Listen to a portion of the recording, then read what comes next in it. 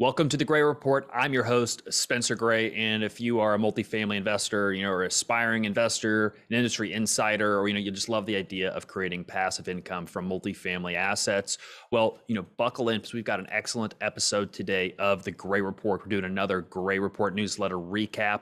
We have Matt Bosnagel with us today. Again, he's the director of communications and marketing here at Gray Capital. But just before we get into it, a quick word from our sponsor. This episode is sponsored by thegrayreport.com, the leading multifamily intelligence aggregator, keeping you up to date for all things going on in the multifamily industry, the economy, and real estate itself. If you are at all interested in, tracking, seeing what's going on in the multifamily industry, hop on over to grayreport.com. Again, it's going to keep you up to speed. Latest articles, research reports, podcasts, videos. It is the nexus of the multifamily industry. So hop on over, check it out, and it's the best way to supplement your dosage of the Gray Report. All right, without further ado, let's bring Matt Bosnagel in. Matt, how you doing this morning? Pretty well. How are you? I cannot complain at all. Everything is going well. Things are getting warmer. Memorial Day is right around the corner. So there's a lot to be happy for. And as you've mentioned in the Gray Report newsletter, the multifamily industry it's been, picking up steam, to say the least. A lot to be positive about. A lot of great metrics that were coming across the desk. A lot of very positive research reports. Like to take a little bit of grain of salt, but so far there's a lot of good going on. We've got this titled Multifamily Rocket Ship, an explosive title, Matt. What's going on? What is it? Where's the rocket ship going? Are we going to the moon? Are we crashing before we get out of the atmosphere? I did change it. I did change it last minute from multifamily confidence explodes, which I guess it does convey a little bit more growth than a rocket ship. But either way, there's some excitement about the prospects for multifamily. I think things are under control, and we're going places. We're making progress. I really, I've got a little more to say about that as we go along in the newsletter. But yeah, I'm happy. I'm happy this week. Absolutely. No, there's a lot to be happy for, a lot of good stuff going on, a lot to be grateful for as usual. So let's get right into the Gray Report. Quick snapshot on rates and markets. Let's just look at the 10-year Treasury yield. Again, this is probably the most important number in capitalism. It's very important to how debt is financed, these apartments are financed, and it can really give us an indication of inflation in the future as well. And as we've mentioned, the 10-year yield has really plateaued over really the last month or so, really 2 months since the end of March. We have not been able to get past this 1.75. We barely got out of 1.75 back on March 30th, but we really haven't been able to get past 1.69 since that point in time. And this begs the question, is this inflation that we're seeing obviously present in the market, is that more transitory rather than it's going to be felt for a long period of time?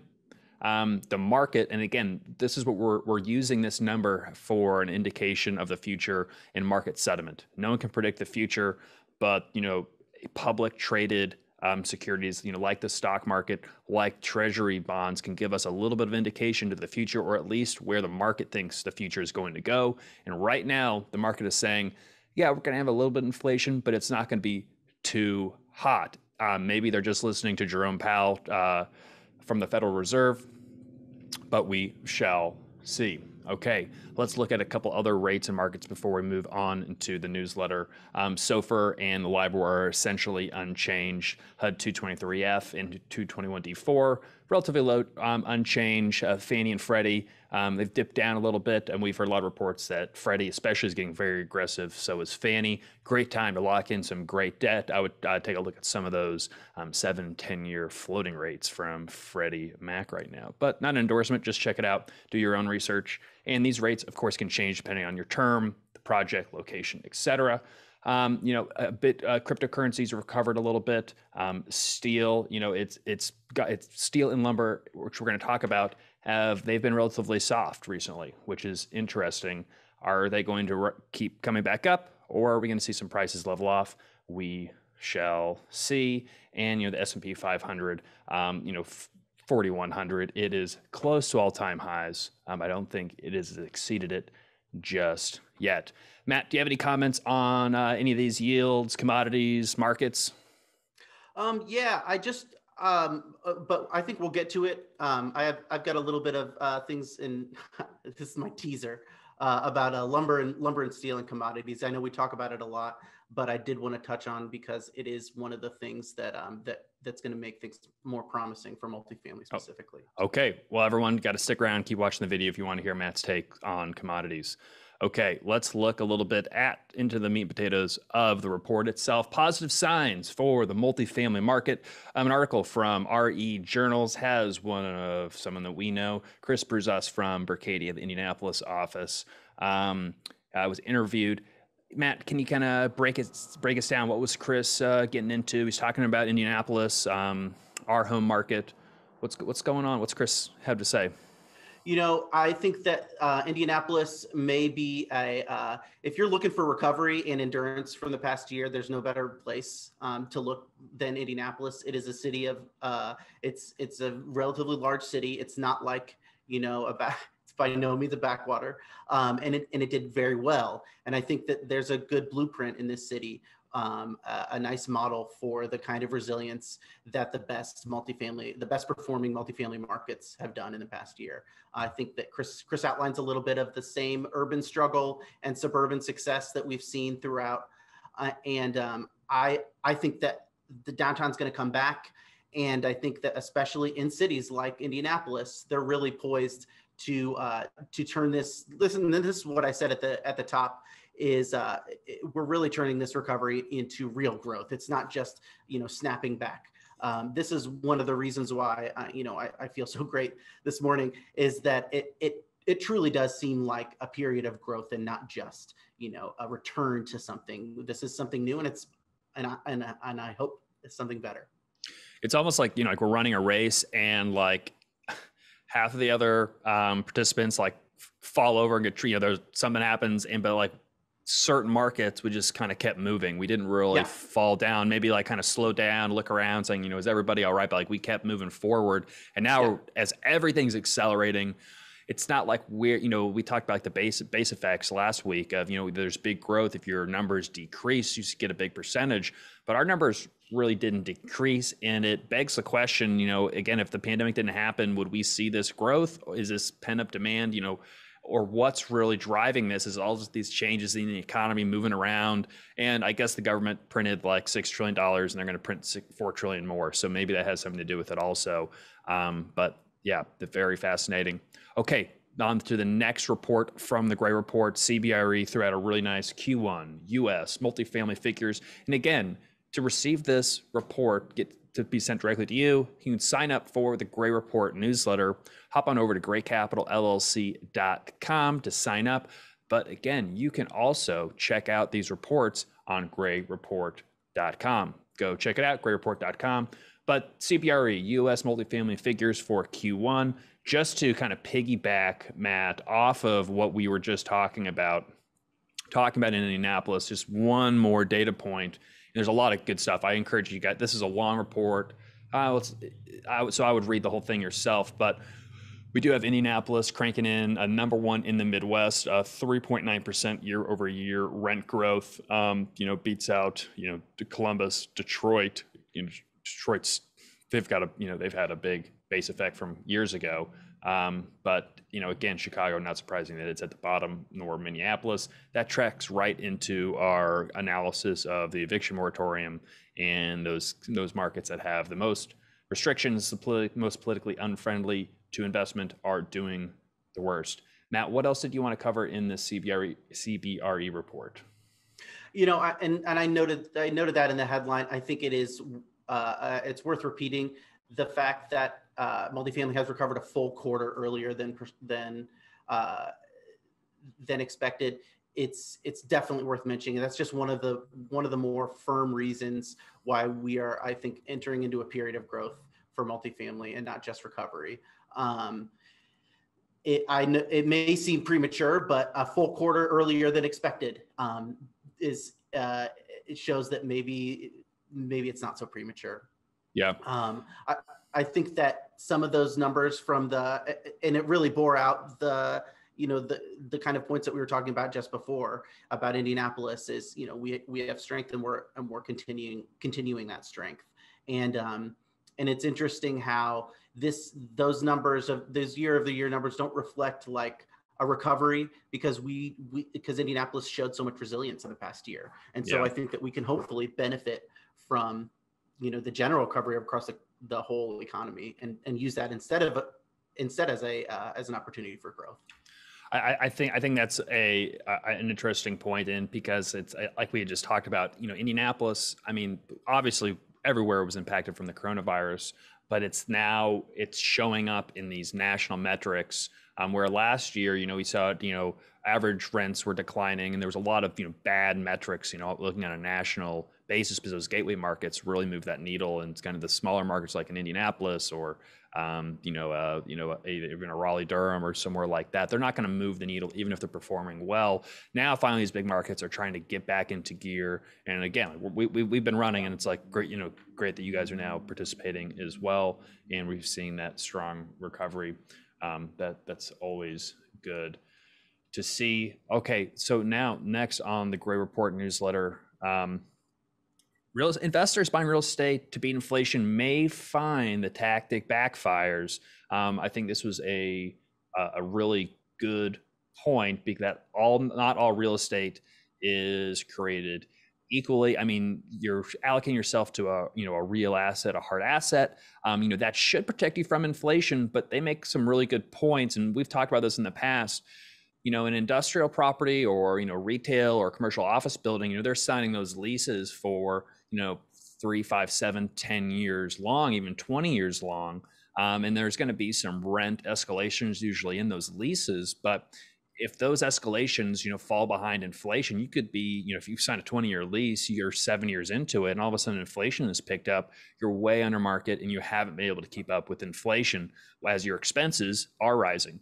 Multifamily apartments, residential real estate, we're signing leases every single day. We're able to track inflation. If inflation just, shoots up, the longest exposure we have would be that 1-year lease that a resident signed. But with a large property, hundreds of units, you're signing leases every single day. So you're able to track inflation very closely. And that's what the Wall Street Journal mentions, is that, residential real estate does track inflation, but not all real estate is created equal. Were those your takes, Matt, or what? Yeah, what else did you take away from that? I included this. It's almost like the exception that proves the rule.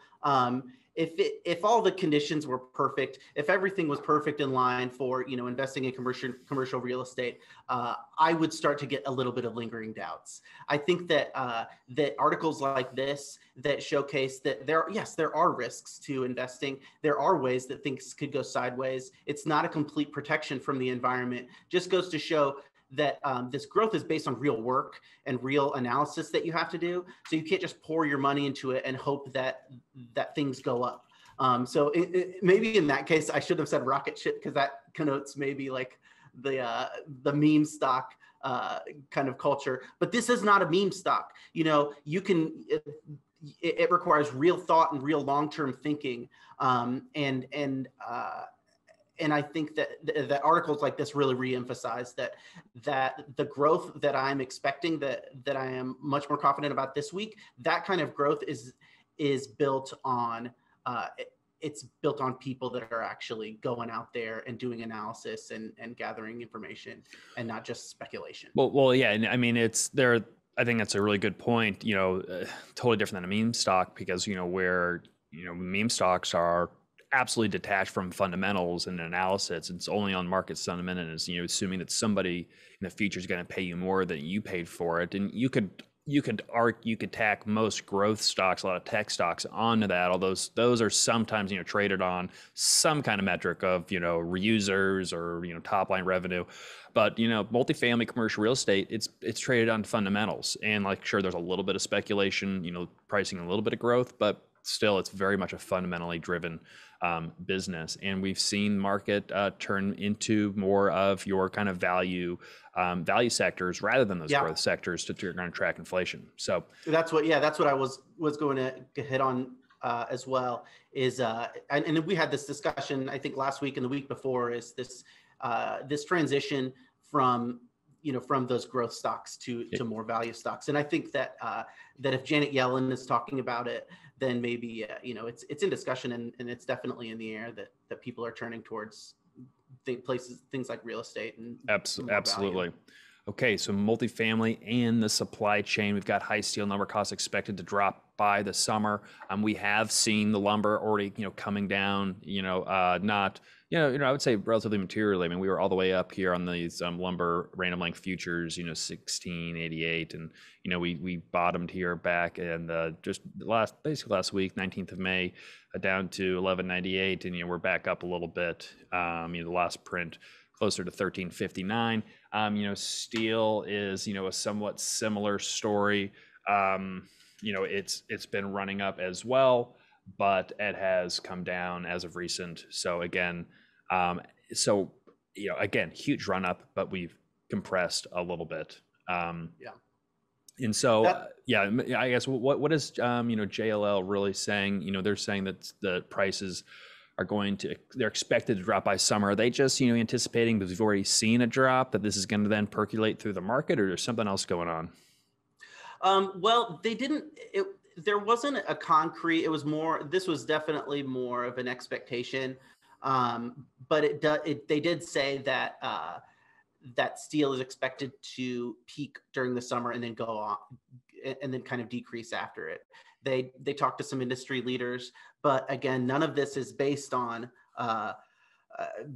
it's all based on expectations, and there's still a lot of question marks here. I think that the real story has been borne out by the numbers in these past couple of weeks, how things have not been the kind of runaway growth that we've been having to grapple with. And well, it can't continue to grow. I mean, because they've already seen crazy growth. It's like it can't just keep going up and up and up, especially a commodity that's should be. I mean, there's speculation, but it's pretty well tied to what's going on in the economy, especially steel and lumber, when they're actually being an industrial commodity. So, and speaking of that, what is going on with lumber? Lumber prices are through the roof, punishing apartment builders. Same topic. We've seen this, questions of, is it too expensive to build? Am I not going to, I'm in the middle of a project, my material costs have gone up. And, Wall Street Journal is really saying that, they're saying, if rent increases keep up the pace, which they have been, people should be okay. But if they don't, you're going to be left holding the bag of something that, costs too much. Yeah. And then I included that, because I wanted to get all the perspectives. There's an article underneath that says, it's from Lesbrom. It says there's never a shortage of lumber. There's just a shortage of lumber at cheap prices. And that's exactly what a lumber company would want you to think. So that's, but I do think, it is true. There is lumber that's out there. And this is it's a pricing situation, but on the other hand, it's not like we said, a month ago, it's not like you can just snap your fingers and get the lumber mills to start working. Yeah. Another thing that I think is interesting is, and this has not been in the discussion yet, but when is this increased demand for lumber going to have an environmental impact? There's some ESG, that's a big topic now for investors. Is that I wonder if this continues long term, if there's going to be an impact. Now, I know that there are sustainable ways to do, timber. A lot of our most of the timber is grown sustainably, in tree farms. Yeah. Not all, obviously. I mean, there's still some clear cutting going on, but a lot of it is, very sustainably done. I'm not a lumber expert or timber expert, but I think it's a good question. I mean, look what's happening in Bitcoin with the concerns over environmental and that, to your point, the growth of ESG. And I think it's true. I haven't heard anyone say they can't get lumber. Everyone talks about the price. Yeah. Mm-hmm. So, and I see, people are still building. So it's fascinating. Okay, getting into what's going on in multifamily markets in the nation, politics, law surrounding multifamily. A big thing which we've heard about a lot is, there's all this money that was passed in the various coronavirus relief bills, earmarking quite a bit for rent relief, up to $45 billion with a B. But that money is not getting to residents and renters in need, or at least not all of it. Sounds like a pretty convoluted system. And with the eviction moratorium going to be expiring here shortly, is it just too late? What are your take? What's your take, Matt? Well, that's the worry, is that the longer that we wait, the harder it is going to be to get the money to the people that need it, to the people, both the renters and the landlords. I think that, and again, this is another conversation that we've had on this newsletter recap, is when renters don't pay rent, landlords can't pay their expenses, and these things kind of compound every month, every day. Really, the interest goes up on landlords pay. The expenses don't stop, and if the money isn't there now, if the money's there a month from now, then you're going to need more money on top of it. So the sooner this problem gets solved, or the sooner that those people can get connected, the smaller this problem's going to be. And it is a shame that the eviction moratorium was so easy, relatively, to just turn on, than the money, the flow of money. I guess you can't just turn on the spigot, which is a little bit of a shame in this situation. Well, they did when they sent out the checks, but I think that and the reason why they just sent the checks out to everybody is because they wanted to get the money out there. Here, when you put a bunch of qualifiers on it, it jams up the system. And then so I had to throw in this article from Vox. It's also on the newsletter, because again, there's so many articles about this eviction tsunami, like how many times for this eviction tsunami, an avalanche, a cliff, whatever. But here's the chart from the NMHC. This is Vox is taking it over, but it's National Multifamily Housing Council data who tracks this. 95% of renters are paying. And a lot of the bad debt that a lot of apartment owners had over the past year or so, a lot of that's already been written off. So, and I know just from our firsthand experience, there are residences there's always, in our experience, it's not half your apartment can't pay rent. It's like 1 to 3 individuals are having a hard time. And, it has been difficult working with these programs. They've kind of changed what they would be paying. Some said they would pay for full amount of back rent. Some just say 3 months, 6 months. There's a lot of different organizations doing it. So it is a patchwork system, but 95% of everyone is paying. And that's not that much different from prior years. So I guess I think, again, this is the media getting headlines and talking about this, talking about weather events of, the tsunamis and tornadoes and hurricanes and whatever. And I just don't know if it's completely warranted. So it's not I don't think it's a catastrophe, but I think it's a slow moving disaster if the money doesn't get, or at least the problem's only going to grow. That's what I'm saying. I think it will help, but I'm just saying, like, if we had to write off all of our bad debt right now and no one had any rental relief, that wouldn't really fundamentally change, at least at our properties. I think maybe on the coast. Yeah, that's a good point. It would. And it's really the individuals who aren't going to be able to pay. And most landlords, if you explain the situation, they're letting people out of their leases. They're not necessarily evicting them, as long as you work with your landlord. You see occasional article about some random landlord somewhere who's kicking somebody out after they paid 3 hours late, but that's not what's happening for a professional. I got into the wrong mindset there. We did talk about this, in August or of last year. People were thinking that it may be a house of cards, like what's going to happen. The eviction moratorium is a drastic policy move, but really, without the underlying problem, then maybe there won't be a huge catastrophe. Maybe this, Well, so it's people that aren't in the industry who are looking out from afar and being like, well, this sounds like it's bad, but they're not Yeah. getting into the details enough, and that's okay. We know what's going on. Okay, commercial real estate markets. Uh, NAR had a really nice report. Commercial Market Insights, April 2021, for the National Association of Realtors. Matt, I know you were really jonesing about this report. You said it had some really good information. I believe and this is all asset classes in commercial real estate, FYI, everybody. But if you're just focused on multifamily, hop on over to page 8 of the report. And I think really what we found interesting, Matt, is the cap rates narrowing between the 6 major markets and non-major markets. Yeah, it's really interesting. We've talked about how a lot of times the investors in the Midwest maybe don't invest in their backyard, but it seems like people are looking outside of the coasts, outside of the gateway markets, and starting to pay more attention to these secondary and tertiary markets. And you can see that in the narrowing gap. Now, I think that if you look at this chart, it doesn't seem like a foregone conclusion that the trend that it's just going to keep narrowing and narrowing. It may, as the recovery continues and as gateway markets receive more attention, that gap may widen a little bit. But I still think it's a telling reflection of the different performance of major and maybe a little bit smaller markets during the pandemic. I think it's actually, a pretty good product of that.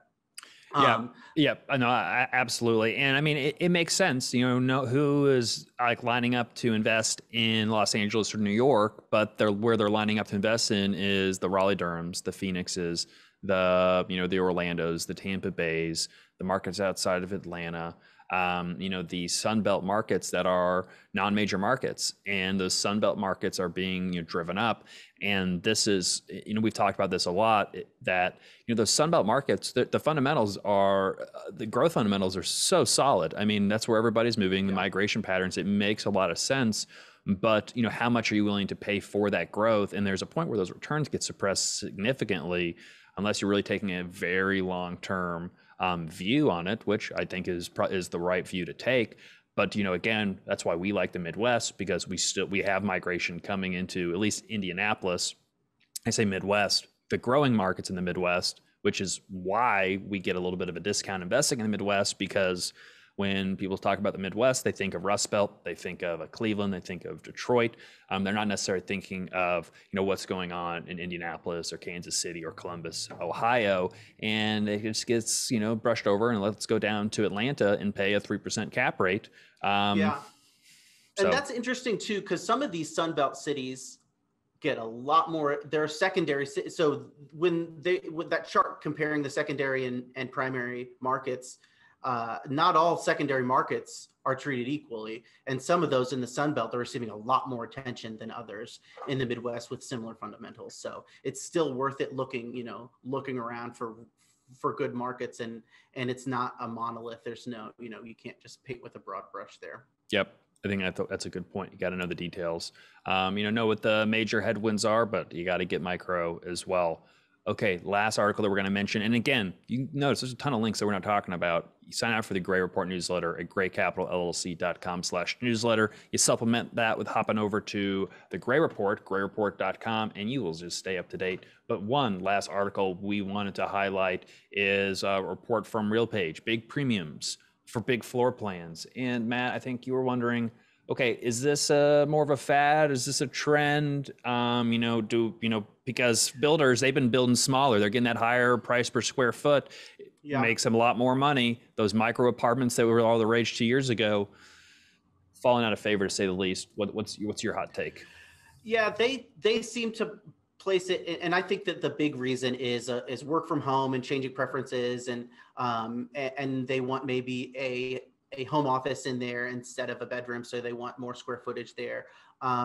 I think that is more durable than the other reason they said was these younger renters that you may be, you're 22 or 23 and you're moving out of your college your college apartment for the first time, and you want a smaller apartment. Well, last year you moved in maybe with your parents, and I hope I hope that trend will kind of taper off. They seem to expect that trend to be less impactful than the work from home trend going forward. I think that makes sense. Yeah. I mean, who wants to stay with their parents that long? And especially if you can't like go out and do anything, you just have to stay home. It's one Yeah, thing if you're never there, but yeah, yep, I think the work from home impact, I think that's definitely going to be longer lasting just because the technology is here, and that makes a lot of yeah. sense. I think that there are people, and this is a digression, but I think that people are hungry to go back to the workplace. I don't think that the work from home is going to be as strong of an influence as it was in this past year, and maybe as strong as people expect it to be. But it's going to remain. There's no question about it. It's going to have some lingering effects. Yep, I agree 100%. And you hear that from companies, tech companies, and just people in general. They're just, I mean, they're already hiring people in there to be competitive in the labor market. You have to offer, work from home or remote Yeah. work options. So it is what it is. All right, everyone, I really appreciate you watching this recap of the Great Report newsletter. If you enjoy the content revolving the multifamily industry, real estate, in the economy, well, then the next step again is to sign up for the Gray Report newsletter. And so you're going to want to go over to graycapitalllc.com. We've got free ebooks you can sign up for. There's a little button, sign up for a free weekly multifamily newsletter. That would be the Gray Report. You click that button, you see a video of me telling you about the Gray Report. Fill out, all we need is your email. That's all we need. We don't even need your name, but we'd like to have your name so we can say hello to you every once in a while. But again, news changes daily. And we've talked about, the most successful man in life is the man with the best information. And you don't necessarily have time to scour the internet for the latest research and articles of what's going on. If you're not informed, how do you make an informed decision? That's where Matt really keeps us up to date. He's done a lot of time helping build the Gray Report website. So hop on over grayreport.com. This stuff is updated throughout the day. You want your market stats. You want to say, what's gold doing? 1900 an ounce right now. It's gone up since the release of the Gray Report this morning. Where's crude oil? What's lumber? It's all right here at your fingertips. What are the latest videos? Oh, let's check out the Gray Report recap newsletter. Getting a little bit meta, but here we are. So again, it's full circle. It's all you need. The Gray Report, brought to you by Gray Capital. So after you've done all that, please like this video, subscribe to the Gray Capital YouTube channel. And, if you want to take the next step and you say, okay, I want to get myself allocated to multifamily, to real assets that produce tax sheltered, tax efficient cash flow, you're going to want to join the Gray Capital Investment Club. Again, by hopping over to graycapitalllc.com, click join the club button, sign up, schedule an investment strategy session with myself or one of our investment associates, and start the process with Gray Capital. Matt, it's been a pleasure doing this recap with you. Again, it's always a good time. Everyone, I hope you have a great week. Got a lot of this video. I'm Spencer Gray from Gray Capital. Have a great week.